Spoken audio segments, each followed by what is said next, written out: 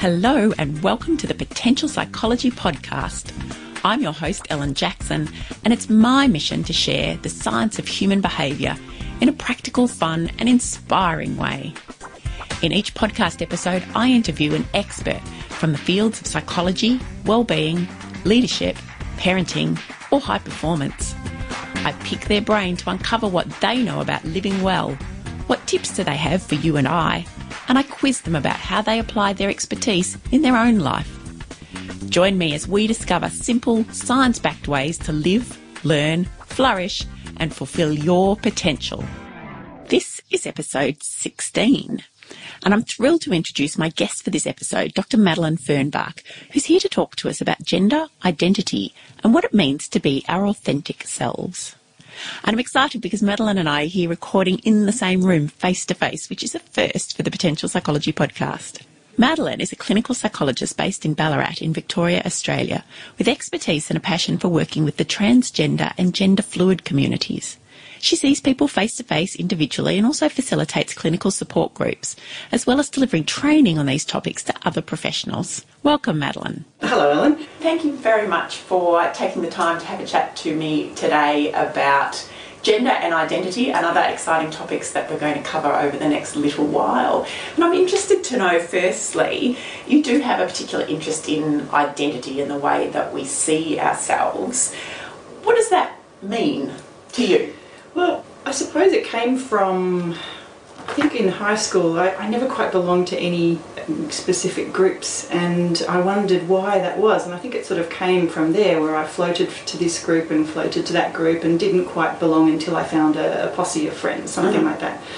And I guess that kind of grew over time into really starting to ask questions in that more formal way. I did my PhD on identity, try to get a sense of understanding what it is to know who you are and how you connect with other people in the world. So I suppose the thing that I find most easy to describe it in is in terms of a lovely theory called social identity theory, where you have, if you imagine an onion, where there's a core self, if you like, which is kind of the secret self of your own that you don't tell anybody else about. I think Billy Joel had a song called The Stranger, which had some of those lyrics, you know, we all have a face that we hide away forever and we take them out and show ourselves when everyone has gone. Wonderful. Yeah. Wonderful thing. Yeah. And that to me is the core of an identity. It's a very secret part. And then the closest ring around that would be the most immediate personal close friends or experiences or parents around. That's very, very secret, that people only see when they know you inside out. And then there's another ring outside that, which might be really good friends, and there's outside that the people that you work with, who you really like, and so on and so forth it goes. So each one of these rings kind of contributes a sense of who you are and your place in the world by you belonging to different things. You belong to groups, and you belong to a family, and you belong to a particular gender, and those sorts of things. Yeah, so that's kind of where it came from. I was particularly interested in what happened when people entered groups and belonged there for the first time, and also exited groups, and I'm sure that has something terrible to do with my psychological upbringing as a teenager. So it's born of personal interest, and then you kind of took it more in an academic, you know, really that sort of, I suppose, love of learning or pursuit of, you know, wanting knowledge and understanding that helped you build up a picture of your own. And I love that onion type idea, because I think that is so true. I often think about that in terms of my work persona. You know, I feel like I have this professional persona, which is still me, but it's not the same me that my children would see as their mother, or my partner would see as someone who's able to just be relaxed and be themselves. Yes, it's in some ways it's not a mask as such, although some people have a mask for their workplace. But it is a different, it's a more public face. I really like, sometimes in my therapy work with people, I talk about the Wizard of Oz, and some of the young ones haven't even heard of the Wizard of Oz, but most people do. And that idea that the Wizard of Oz, when finally Dorothy comes to see him, is like this big, all-encompassing, all-powerful man with smoke and booming voice and all this sort of stuff. But actually he's just the man behind the curtain, playing at being this figure. And he was quite a nice man by the sounds of things, quite humble and such, the one that was behind the curtain. So there's a persona that we present to the world that isn't necessarily all of who we are, although it's probably part of who we are. Yeah, and I think there's some chance too to try to be as authentic as possible. I think it's all very well, and there is a really important part, or I suppose it's important for people in a workplace to have their public face. But the closer it gets to who you really are, the more authentic you are in a way, the less, I'd call it, it's a technical term, cognitive dissonance, the less difference there is between the public and the personal, the better it is for mental health. And I think this is where we come into the gender stuff, because if someone's public presentation is of a particular gender and secretly inside they have a different one, there's such a difference between those two things, and we'll talk about that I'm sure later on, that it really does cause quite a lot of mental distress for people. Yeah, that's interesting. I was actually having a conversation with somebody yesterday about this notion of dissonance and this idea that having to behave in a certain way if it's not authentic to who you are or what you believe, and how that is so uncomfortable. You know, that's a place that really is hard work, and from a mental health perspective can cause distress. But even we were talking about goals and the idea that sometimes we have these kind of should goals. This is a goal that I should achieve because society tells me I should, or because my boss tells me I should, or because my parents tell me I should, I should pursue a certain career. And if it's not authentic to us, if it's not really valued by us at a deeper level, that is just, it just makes it very hard to find the motivation aside from anything else. But it can be really, really uncomfortable. And I think that's an idea that we don't discuss very often out there in the world, that and that makes sense from a gender point of view. I think that's one thing, and it really is an important thing to balance. The other, I suppose the other end of the spectrum is if someone doesn't have a sense of what's appropriate for their private life and what's appropriate for their more public persona and such like. In fact, they have quite poor boundaries between the social and the personal, then that also can generate problems, because people are kind of just bleeding out their the innermost stuff to anyone who will be available for that, and that's exhausting as well. There's no sense of containment and safety.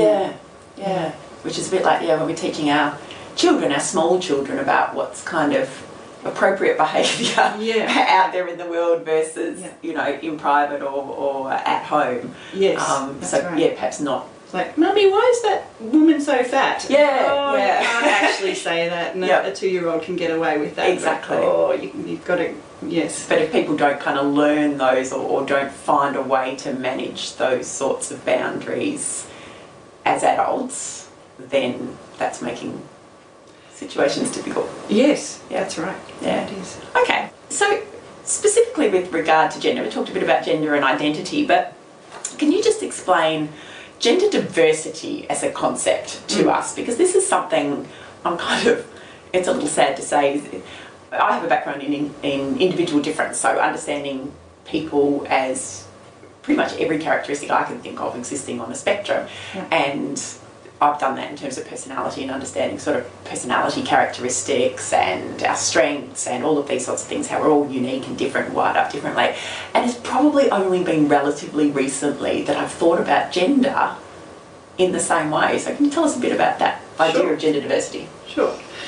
Well, when we think of the word gender, I think a whole bunch of images come to mind. We're taught the idea that everyone's born either a boy or a girl, and when someone's had a baby, is it a boy or a girl? Oh, congratulations, it's a boy. And so from that sort of moment, or even beforehand, when you see I saw one yesterday, a Facebook post of somebody's ultrasound where they were saying, this is our son who's about to be born in 5 months' time, or something like that. So we're sort of expected to identify in a certain way based on what's between your legs, what you're born with in terms of your biological sex. But actually that's not true for everyone, and it totally ignores the huge, amazing world of the difference and the range of things that go on, the trans and gender diverse stuff. So gender's part of a person's internal sense of self, who they see themselves, back to that core we're talking about of, you know, who they really are. The middle of the onion. Exactly. And that can be female, male, neither, or a combination of both, really, or exist completely outside of that whole thing, not buying into gender at all. Mm. And some people get called or identify as agender or without gender. Mm. A person's relationship with their gender can change over time as well. And again, that kind of depends on hormones, and it depends on where you're at in terms of your developmental stage as a child or an adolescent or an adult or so forth. So we're assigned a gender when we're born. It happens, you know, as soon as the person's out, they've got a blue blanket or a pink blanket. Fortunately, we're not quite so tied up with that.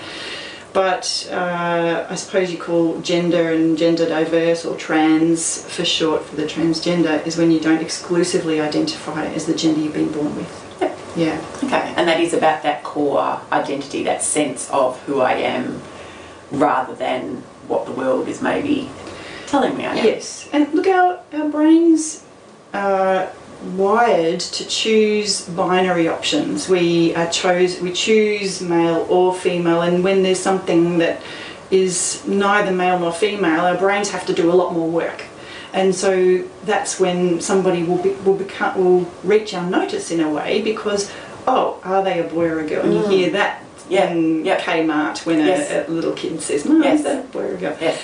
The challenge is that people do exist in this space, and that the thing that they've been born with causes distress in terms of that difference between the two. Those gaps. Yeah. It's interesting, isn't it? Because I think you're absolutely right. We want to be able to instantly make sense of the world, and if we're presented with a situation, perhaps a person's appearance that we can't immediately make sense of, that causes confusion. You know, it causes us an element of, I don't know if distress is the right word, but certainly an element of kind of stress in terms of I don't know how to make sense of this.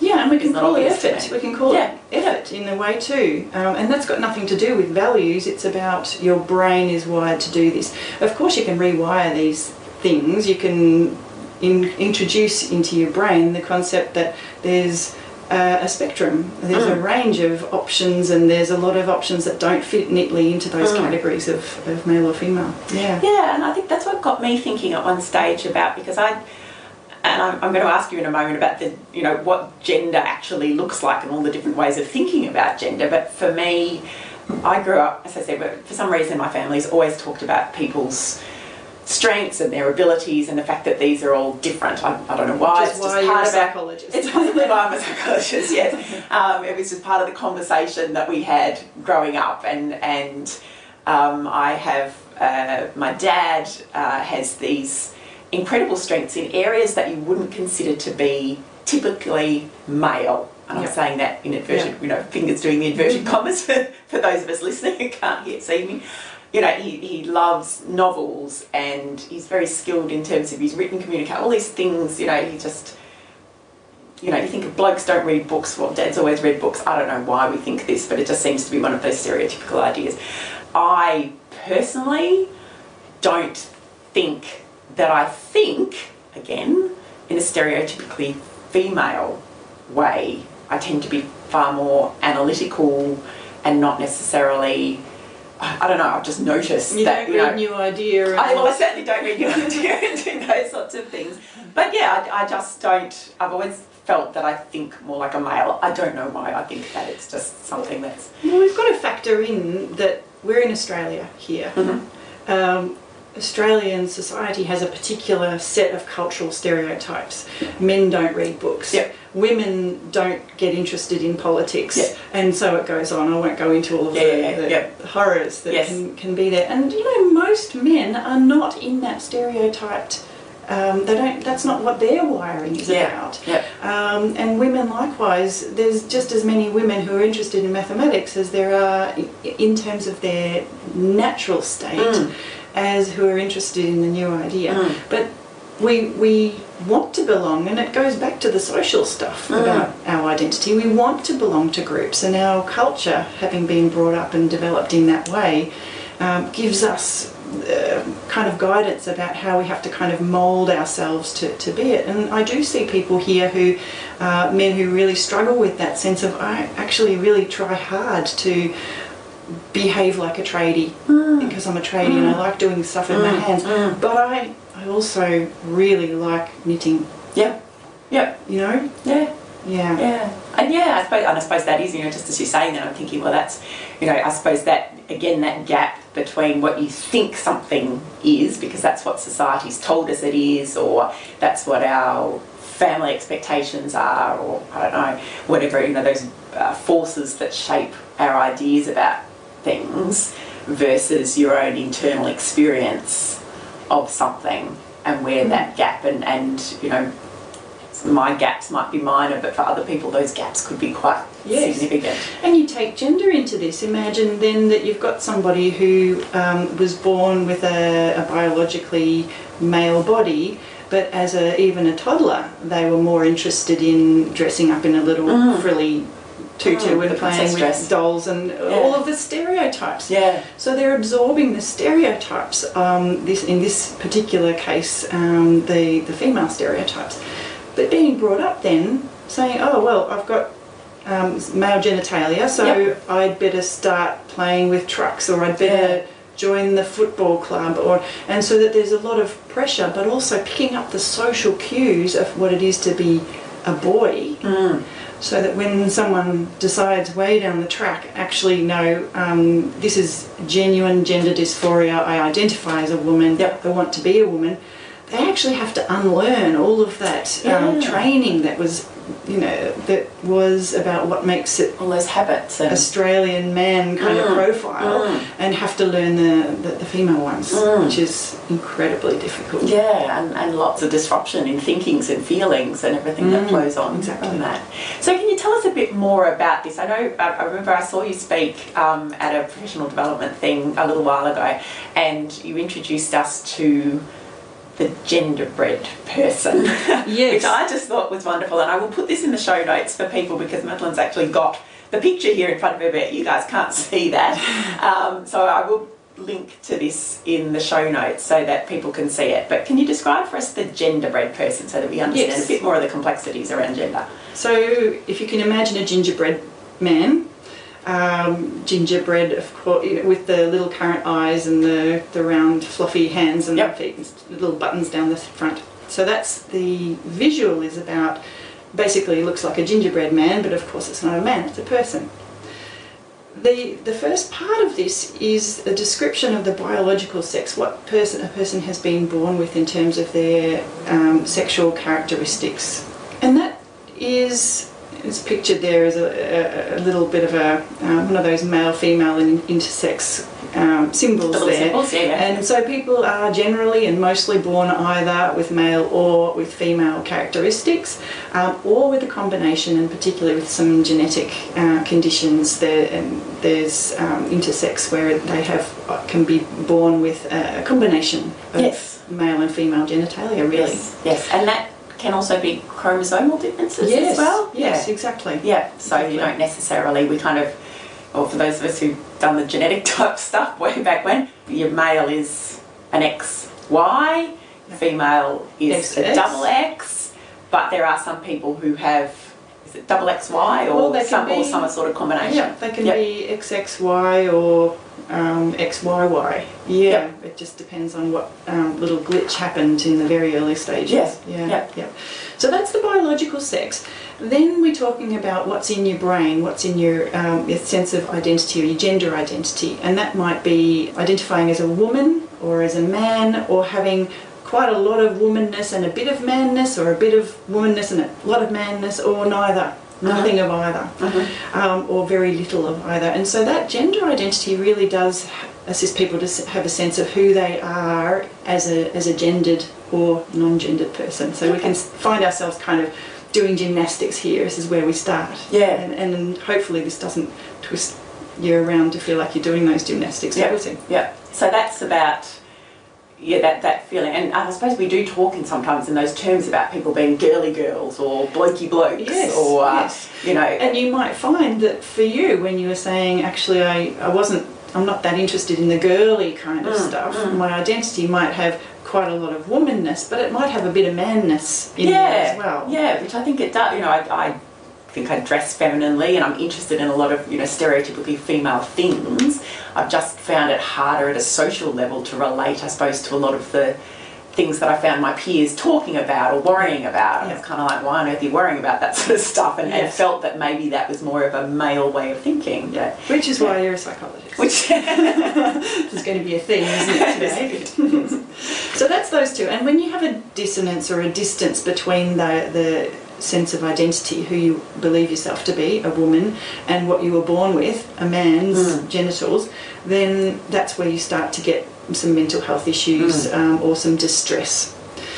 The third thing that can actually help or hinder this is your expression of gender, how you choose to behave, what sort of clothes you wear, what your mannerisms are, the way you speak, all of the sorts of things that are incredibly changeable. You can choose to change them like an instant. And I don't know about you, but I'm terrible at accents.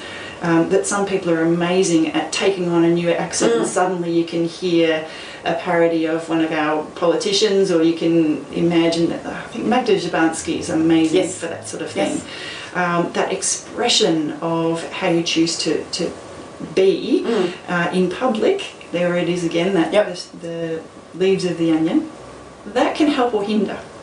So biological sex, born a man, learning to be a man and expressing as a man, but this gender identity in the brain saying, no, this is not right for me, then the first step for a lot of people is to choose to change the expression of their agenda, the way they choose to behave, think, act, all those sorts of things, and wear what and dress. And dress, thank you. So that's all there. The final bit of the genderbread person, I always see it as an afterthought, which is attraction, what's in the heart. Because you can be attracted to men, you can be attracted to women, you can be attracted to either, you can be attracted to neither, you can be attracted to both, and any combination in between. And there's a million different terms for all of the ways that people describe themselves in terms of that sexuality. But that's in some ways independent of gender. And this is why with the LGBTIQ plus whatever, the rainbow, I do struggle sometimes with that, because it assumes that being lesbian and gay and bisexual is sort of in the same group as being transgender and intersex and gender fluid. Those two things are really separate for me. Things, it really muddies the conversation. Doesn't it? It does. It does. And you find that people who are in the LGB kind of part of that aren't necessarily any more understanding of what's going on for gender and transgender than the rest of the population. Yeah, interesting. Because I suppose and whilst there would be, I like to think I can imagine, struggles with identity perhaps for somebody who is coming to terms with their sexuality, or perhaps their sexuality being something that they didn't anticipate it was going to be, or that other people didn't anticipate it was going to be. But it's still, when it comes to identity, perhaps there isn't necessarily that same discrepancy, if that makes sense. So, I am a gay person, and I'm comfortable with the fact that I'm a gay person, and I found my community, and perhaps that feels more solid. I'm not saying that there isn't probably all sorts of challenges that come with that process, but for somebody, when it's around this gender identity issue, if we were having this conversation 20 years ago or 30 years ago, then we might be struggling with the being gay, being lesbian, and we don't do that so much anymore because it is so much more familiar to people. And I think in 20 years' time, maybe 10 years, who knows, it's happening pretty quickly, I have to say, that gender might actually be as understood as being gay or being lesbian. But at the moment, what happens often for teenagers, if they identify as having a gender difference, they can often come out to their family and friends as gay first, and then get them used to that idea that I'm different from the norm, if you like, or the masses. And then once people are used to that, then they say, actually, no, here's the next step.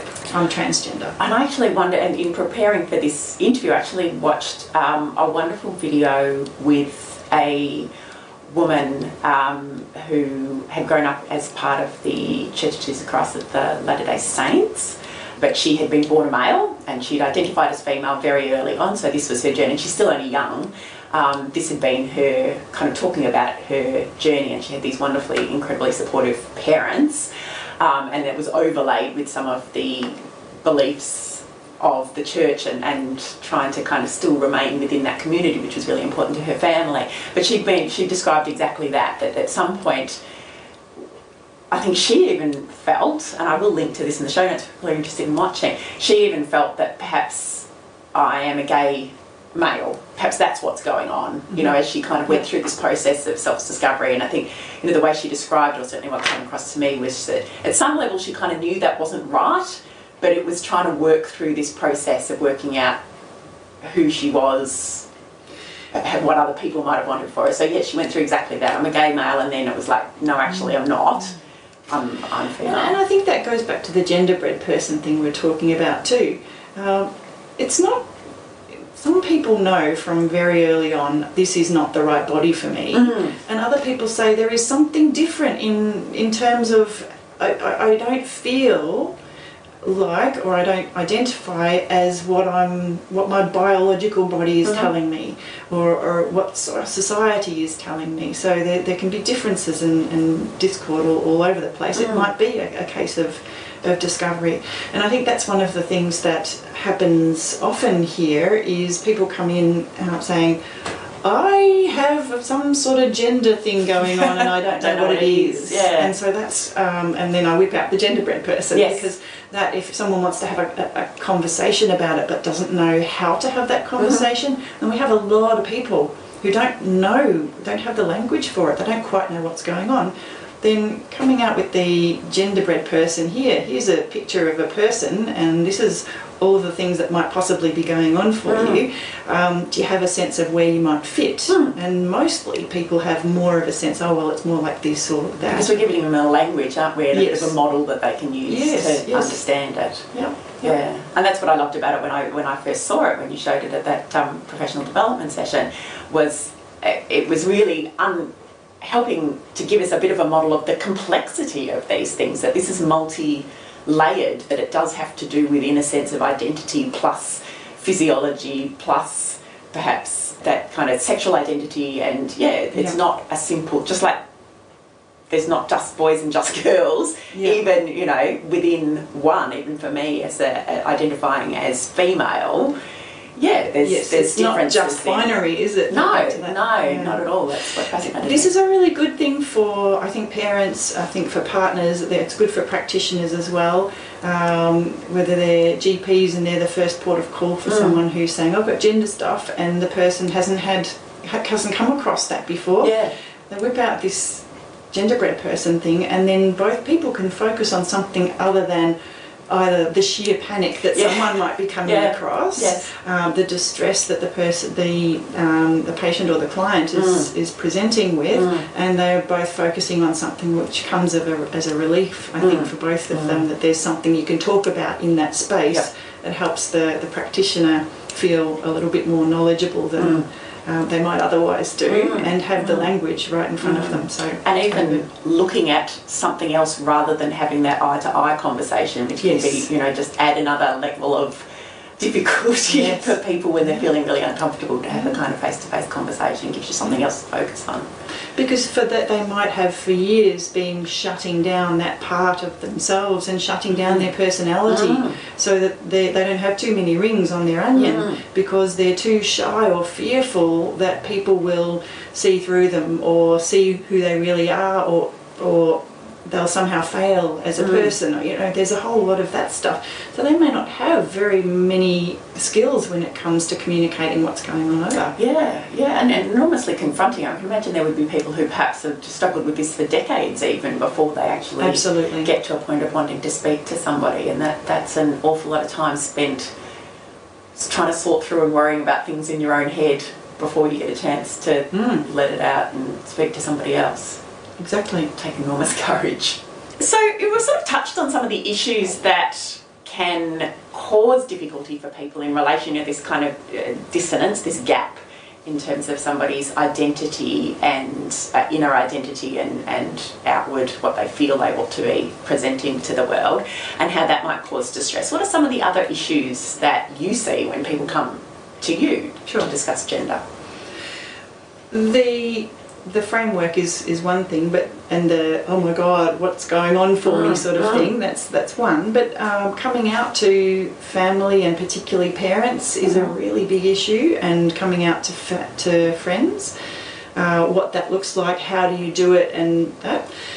People, when they come to see me, have almost always done some form of Google search to find out what it means and what trans means, and people get bombarded with YouTube videos of this is how you do things. This you're transgender, therefore you need to take hormones, and then you need to have surgery, either top surgery or bottom surgery or both. And then if you're a trans woman, so that's someone who's transitioning to become a woman, they might want facial surgery and get rid of the Adam's apple, and so it goes on. And so people come to me, and for trans men transitioning to become a man, they are sort of expected to need top surgery to have the mastectomy, so they've got a flat masculine chest.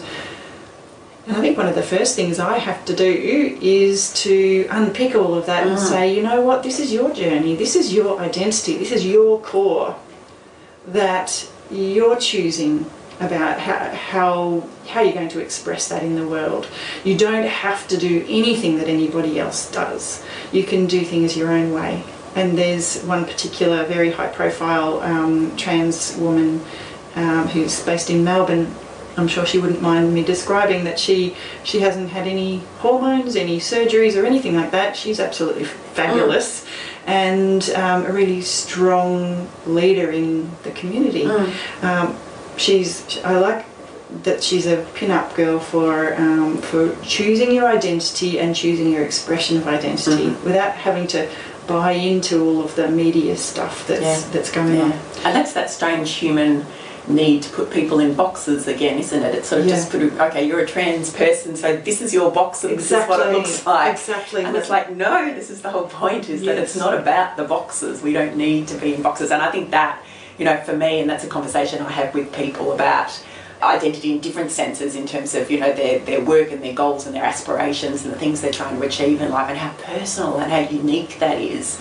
And don't get caught up in what you think other people expect you to do, or I am a CEO and therefore I must behave in this way and I must look like this and I must, because again that authenticity is so important for our well-being. And again, that's a whole other conversation, but as a leader and authenticity, well, you're just describing a leader there in the trans community, and the fact that she is very authentic and different because it's about the categories. And I think in the 1980s, Boy George was just caused such a storm because people were saying, is it a boy or a girl? We don't understand. Boy George with real masculine terms and then that real feminine presentation. And I loved that. I love the gender bending 1980s and 90s kind of started to pave the way, I think, for people who identified as something other than that real binary masculine feminine thing. Yeah, there was a wonderful, lots of people have seen it, was going around on Facebook, but it was Pink, the performer, talking up on stage, but sort of directing a conversation to her daughter who was in the stage, who concerned that she said, oh, I don't think I'm pretty, or I feel like I'm too boy-like. And she talked about, she actually highlighted all of these wonderful people in the entertainment community who had been standouts in terms of this identity. You know, they were themselves, the David Bowies and the Princes and the Boy George and all these people who were just absolutely themselves. And we probably didn't, I don't think I appreciated that fully at the time, but looking back, you realise, yeah, they were making a huge difference. Yes. In terms of telling society that there's more than just this or that. Yes, absolutely. Yeah. Yeah. In fact, when I give talks, I often have pictures of those exact That's right, people. yes, I remember that. I remember that now, yes. So other things, I suppose that are issues for people when they come out are often about the expression of gender. The social cues I was talking about, where you sort of men hold doors open for women. Okay. Therefore, as a woman, if somebody's opening the door for you, you don't hesitate, you go through, you thank them and make a comment and you keep on going. Yep. It's not who's going to win by holding the door open for longer, you know, and it's not even as visible as that. It's tiny little micro facial expressions. Subtle things. They're real subtle stuff. So that's sometimes just alerting people to the fact that that's what happens. Another really big one is people, particularly, trans men and trans women, and I'm going to not talk about the non-binary people who gloriously don't have to fit in any boxes, but the people who want to fit in the box that they weren't born in, the fact that their bodies are not going to look like a supermodel. Okay. You know, trans men who are saying, I'm really small and I've got small hands and I don't have those square shoulders, and I say, go to the local shopping centre, sit in the food court and watch people go past, because that's normal people and that's normal people's bodies. And trans women, yeah, your build is not slim, you're not, I don't say you're never going to be slim, because then, you know, whatever. Yes. That gets into feminist issues then, doesn't it? Does. But it's, at least model yourself on real people so that you look at what people are wearing. What are women wearing when they are kind of broad-shouldered and bulky and they, have big legs and big hips? What do they wear? Model yourself on that so that you're trying to look like a regular folk rather than a supermodel. Yes, yes. Yeah. And that, I think, is such a actually wonderful advice probably for all of us. Just, you know, I know I've mentioned that even to my kids, and they're still primary school, so they haven't quite got into that side of things about, you know, I need to look a certain way. But I know for me, and again, maybe because I'm a psychologist, I stand in lifts and I sort of notice and I go, actually, I'm taller here than the men in this lift, you know. Yep. And you do just get an appreciation. I think for me, I do yoga, I've done yoga, and I kind of, you're not really paying attention to what other people are doing, but every once in a while you're conscious that my body can easily do things that somebody else's can't. Yes. But then they can do things like, how on earth do they even do that? Because I can't get my body to do that in any way, shape or form. And you really do realise how different even our physiology, down to the level of, you know, tendons and bits that are, you know, so unique. And let's take that. I don't do yoga because I started doing yoga and I'd look at everybody else's bodies and think, oh my gosh, I don't belong here because I can't do those things. Yeah. My body won't do that, so I do other things that suit my body. And I think, there's a good message there for everybody. Yes. There's a really good message there for trans folk as well. If your body doesn't do this, it doesn't fit into size 7 shoes, don't try and force them. And if they don't, then you don't have to wear heels if you're 6'4". In fact, I don't wear heels. I never wear heels. because I am a taller woman and I don't like heels. They're uncomfortable. Yeah, let's face it. Right. That's it. Uncomfortable. So you don't have to buy into those stereotypes either. Yeah, I guess that is, I know we talk about that in terms of our, as a woman, there's lots of conversations about the stereotype and how you look and what you wear, but yes, that's a whole different perspective looking at it from someone who's perhaps physiologically been born male and then having to, or thinking that you have to, because it is always about thinking that you have to adhere to these things, not because you actually do, you totally don't, but thinking that you do, and that mess that creates in your mind. Exactly. Yeah. Any other issues that you see present or people present with, particularly in relation to their well-being and mental health? I think there's there's a problem to some extent where some people think that they want to ultimately end up being stealth, people call it, where no one knows that they're transgender. Mm-hmm. They are passing fully as a man or as a woman, and that is kind of considered the gold standard of, you've succeeded as a transgender person because you're stealth. You just went from one box to the other box without anyone noticing. Exactly. And I think there's a real problem with that. One of them is it's really hard to maintain, and then the fear of being outed is just as intense as it was beforehand when someone's trying to kind of come out as transgender. But also, the more we know about transgender, the more profile that people who are trans or gender diverse have, the more society gets used to differences in presentation. And the more that happens, the more our brains start to be more flexible about what's binary, what's not binary, and it's like less of that confusion. It's and the sexuality thing with gay and lesbian people being so accepted now is because there's been profile, there's been people out in public and comfortable doing so and becoming good role models for the future. And so, in fact, I was reading the latest copy of our Ballarat Lifestyle magazine, which is one of the local sort of, I'd call it glossy, except it's beautiful matte paper, but sort of a lovely magazine. And in it there was a couple of local couples, same-sex couples who had married, so since the beginning of the year when we had changes in the law. And my boys, who are 9 and 6, were sitting there on the floor going, what are you reading, what are you reading? And I looked at it and I showed them, and I sort of explained, it's just people getting married. And I didn't say anything more about it. There's a photo of 2 women getting married, there's a photo of 2 men getting married. And they didn't think anything of it as well. And in my mind I was thinking, this will be so different for them because they won't have that confusion. 2 women get married, 2 men get married.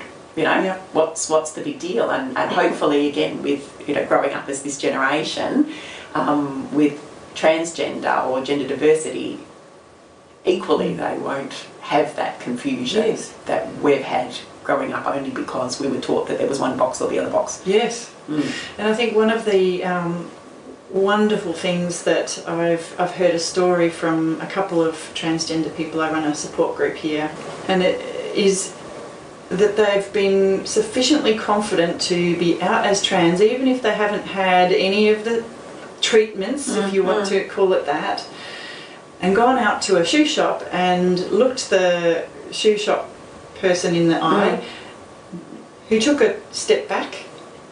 And this person said, I'm transgender, I've got really big feet, do you reckon you can help me with finding some size 11 shoes that would look really nice? And I'm just at the start of my journey. And the woman was able to ask questions. They both had a proper real conversation, and both people ended up richer for it because it was an opportunity for education of a shop assistant who from then on would probably be alert to it and in a positive kind of way.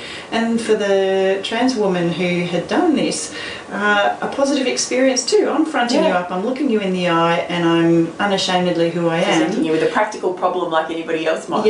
And that then becomes a really positive interaction. Anybody else in the shop would have noticed the same thing and noticed the interaction, and that's a positive experience for them as well. Wonderful. So it's a great thing to do. You've actually reminded me, when I was probably 19 or 20, I worked in the jewellery department of a department store, and I had somebody come to me who presented as a woman, looked like a woman, coming to buy earrings, and there was sort of an awkwardness about the conversation as this person came up to me, and she pulled out a photo out of her wallet, and I can't remember because it was so long ago, this was sort of 25 years ago now, but the essence of it basically was, this is me in the photo, and it's a photo of a man. This is me now as I am, and I really need some help picking out the right earrings.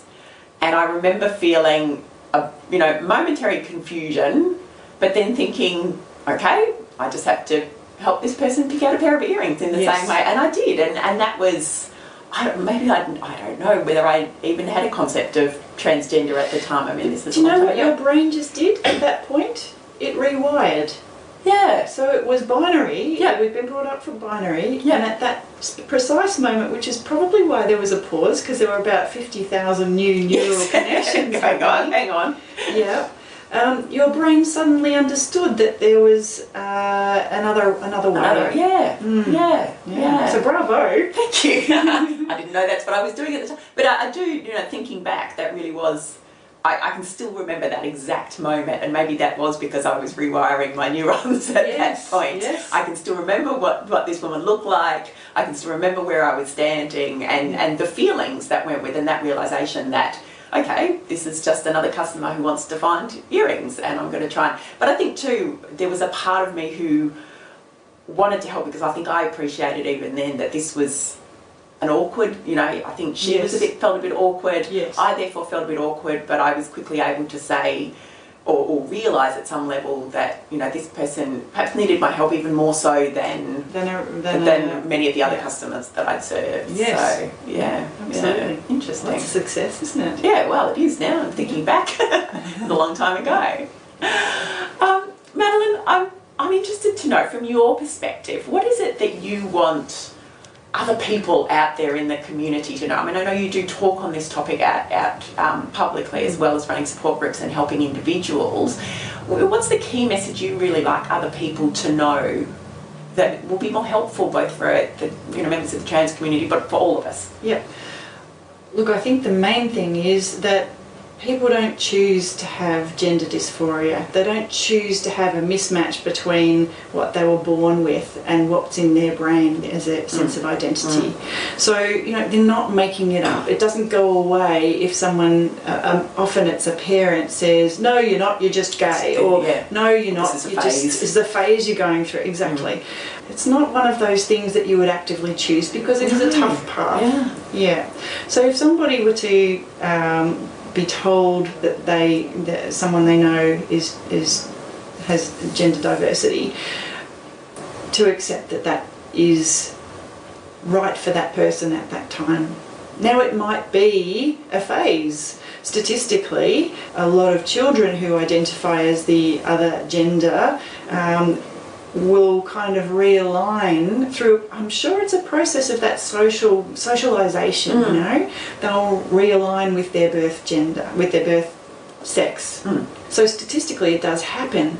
In teenagers, not so much. Okay. And in adults, almost never. So by the time you've got to those teenage years and adulthood, if you're feeling that dissonance, that disconnection, then that's likely to be there to stay. That's right, that's right. So, and the other thing I suppose for people is that the individual is not changing who they are. They're just changing their outward expression of who they are. That core is the same. Yeah, the core is the same. So, I know that parents often will have a real sense of deep grief that they've lost their son or they've lost their daughter, and their hopes for their daughter or their son have been shattered, and that's true and real. They haven't lost their child. They haven't lost the person. They've just lost all of those social things that they had expected and hoped for their child. And that's really about them too, isn't it? Yeah. That's about them, the parent. It's not actually about the child. It's me letting go of my vision of what the future would look like. But that's completely separate to what the child themselves is going through and what they need. Exactly. Yeah. So that to me is the main take-home message. Fabulous. Look, this has been a fascinating, amazing conversation. I've thoroughly enjoyed it. I will pop a link perhaps to the Genderbread person and any other resources that you think might be helpful to people in the show notes, so that people can kind of follow up and follow through. Where can people find you if they're interested? Well, I'm at Sound Psychology Ballarat, and in fact, if you Google Ballarat and Madeline Fernbach, my name, or rather transgender and Ballarat, my name you pop up. Okay. But that's probably the best way is through there, I think. Yep. Yeah. And so you run support groups locally. You see people individually as clients? Yes, and look, there's talk of me writing a book, but I'm not sure how that's going to go. Well, look, if that happens, lens, I will have you back on to talk about the book. I think that, would be an amazing contribution to those of us who want to understand more, to have your insight and have all of that written in book form. And I do love to talk about a book with an author on the podcast. So we'll see. I think that will be some time down. It'll be a little while off, but that's all right. That's all right. We've got plenty of time. It's been a pleasure. Thank you very much. I really appreciate it. I hope you enjoyed that really thoughtful, insightful and quite frank interview with Dr Madeline Fernbach. I wonder if it's got you thinking about your identity, your personal and public personas, and what it means to you to live a truly authentic life. Maybe you've learnt something about gender diversity, stereotypes and social identity. I know I have. I've put links to the genderbread person that Madeline and I discuss in the show notes for this episode. Pop over to potential.com.au/podcast to find it. There you'll also find some further insightful resources on gender and gender diversity. If you're new to the Potential Psychology podcast, I invite you to go back and listen to the great guests I've interviewed so far this season and in season 1. We've covered digital parenting, building confidence, the woman's brain, helping kids to manage stress and anxiety, psychology and yoga, tips for productivity, and how to overcome adversity and emerge happier and stronger. You'll find every episode in iTunes, on Stitcher, and via your favourite podcast players. And now too on Google Podcasts. While you're there, I'd love it if you could leave a rating and review, as this spreads the word about the podcast and gives me and the team great feedback on what's working well.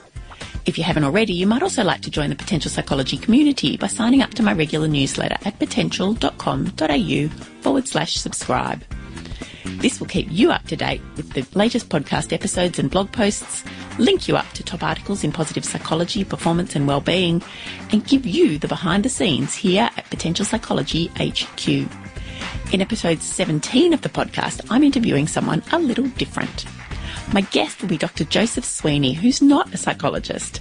He's a writer, an educator, an industry advisor, and his research explores how humans work with the tools of technology. He's currently writing a book with the working title, The Future of Work, and that's exactly what we'll be exploring in our upcoming discussion.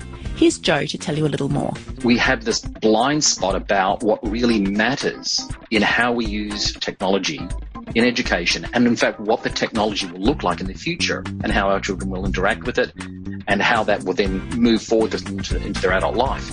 I'm exceedingly concerned with what I see. I'm a technologist, and I think that we're overplaying the technology hand in a lot of these spaces. I really look forward to exploring the future of work with you and Dr Joe Sweeney. Until then, have an amazing week, and thanks for listening.